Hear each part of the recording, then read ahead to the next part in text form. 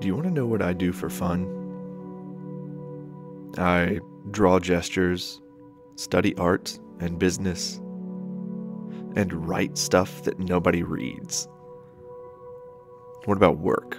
Well, for work, I do tattoos, and I run a tattoo studio for about 5 hours most days.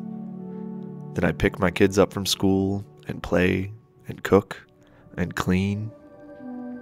Then I tuck them in, hang out with my wife, and repeat it all the next day. It looks pretty boring and mundane from the outside, so why would Josh study for fun? Isn't it hard to draw every day? Is that another fucking book in Josh's hand? Well, yes it is, and I love it, because to me, my work is play, and my play helps me work. I have found what I love, and I'm letting it kill me, just like Charles Bukowski said I should. I've defined success on my terms, so I get to study the things I love. I get to play with my kids when I feel like it, and I draw on people to make a living. I've hit a gold mine. But it took me almost 30 years to figure this shit out. I had false starts. I made really stupid decisions. I racked up a terrifying amount of student debt, and I failed several times before I said fuck it and pursued art as a full-time career. And it didn't come naturally. Ignore that idea that things come naturally or that you're talented. I still struggle to improve my craft every day, but I can focus on improving my craft because that struggle is fun. If you find a craft that you can deeply focus on, people will assume that you're a natural at it or that you're talented, but don't let their comments about talent go to your head because it's not true. You just put in more reps than the next person because you thought it was fun. And that's Stephen King's nuance on talent and on writing. Find the things that feel easy, but look like work from the outside. Quote, "When you find something at which you are talented, you do it, whatever it is, until your fingers bleed or your eyes are ready to fall out of your head. Even when no one is listening or reading or watching, every outing is a bravura performance because you, as the creator, are happy." End quote. So you would keep doing it because you'd do it even if you weren't getting paid. In the most extreme cases, you'd even pay to do your work because it's that fun. That sounds like a pipe dream, right? Who the hell is lucky enough to pull that off? Because happiness is a luxury that not everyone can have. I don't know.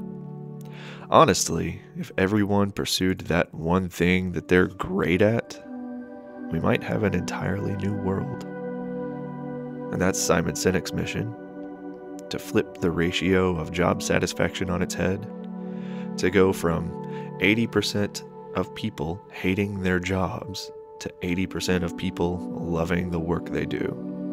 He's written a few books on it, so check out Start With Why and The Infinite Game if you want a taste of that.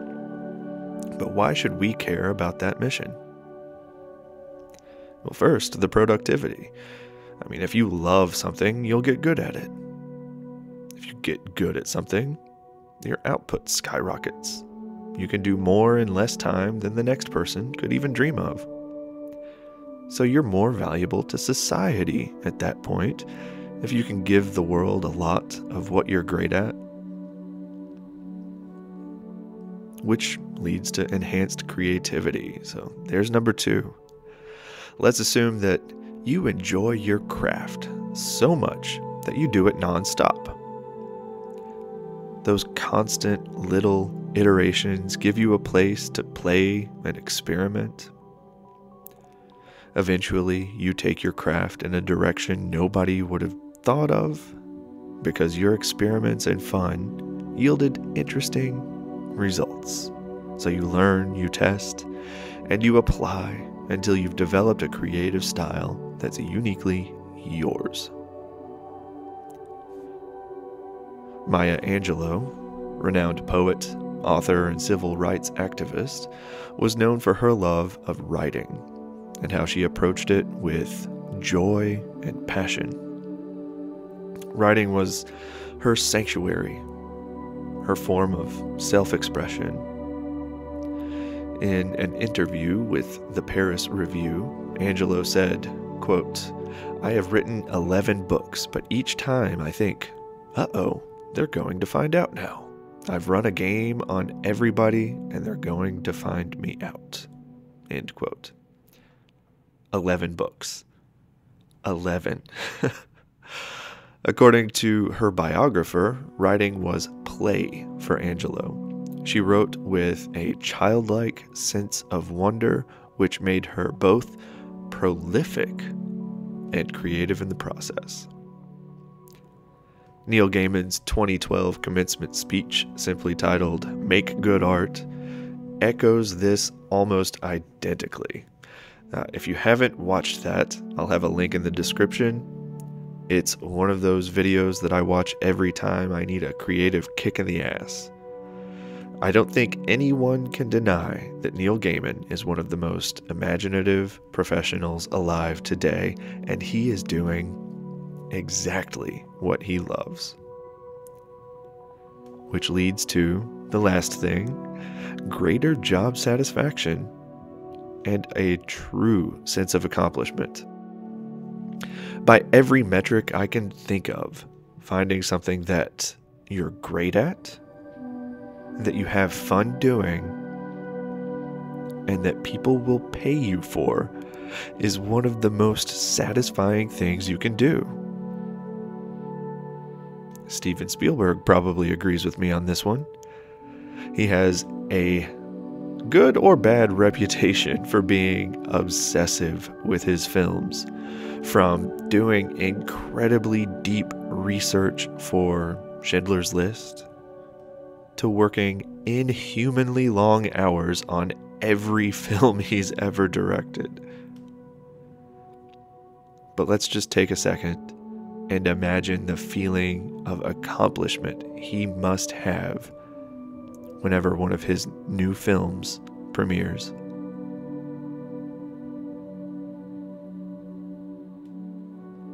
The only way you can maintain that level of obsession is by loving your craft. And when you love your craft, the hard work doesn't feel like hard work. It actually eliminates the need for grit. I used to think that I'd have to power through the tough stuff to get to the fun stuff. But what if that's a lie? Because I don't think that's the case. We don't need to delay gratification. When we develop an obsession, we're getting our fix by following the obsession through hell and back.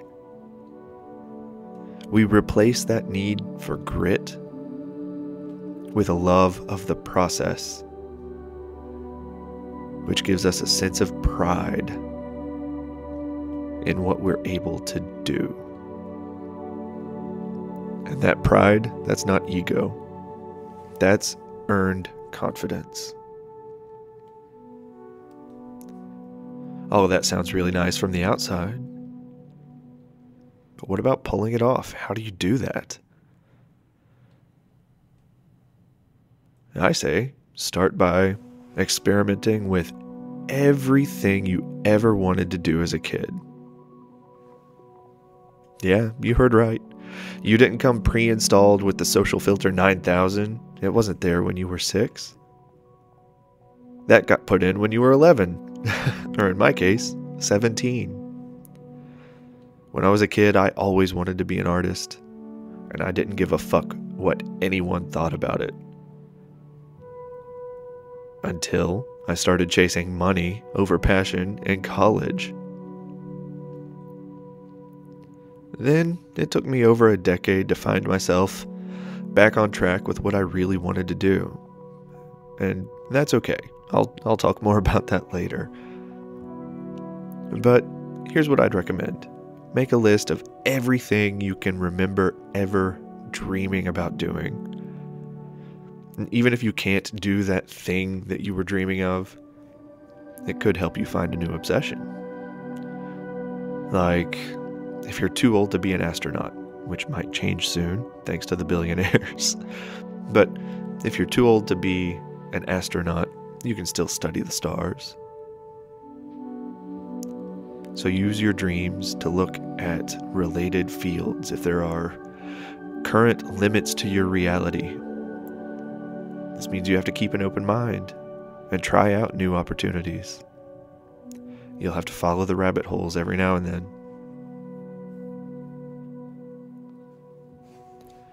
Boyd Vardy relates this to tracking in The Lion Tracker's Guide to Life. I think it's a really good comparison.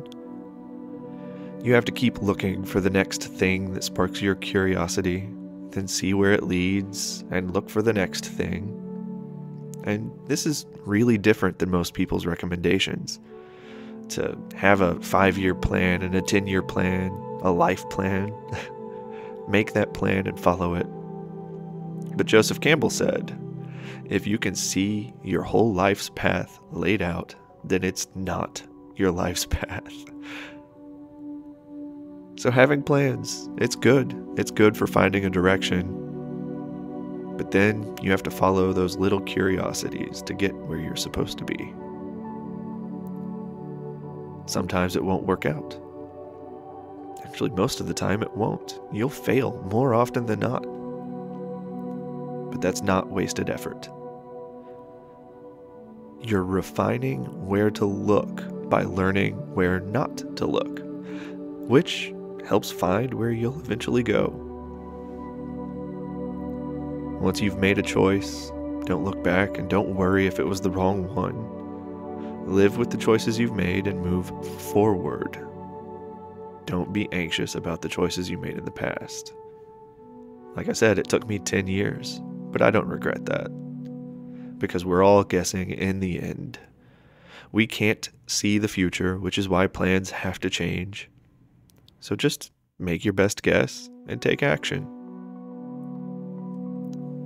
Let life unfold like the experiment it is, because it's not about knowing what will happen, but discovering what will happen. There's no wasted effort in an experiment, and there's no wasted effort in finding your creative calling. So go out and find those tracks that spark your curiosity. Follow them wherever they might lead.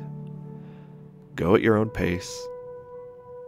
And most importantly, have fun while you do it.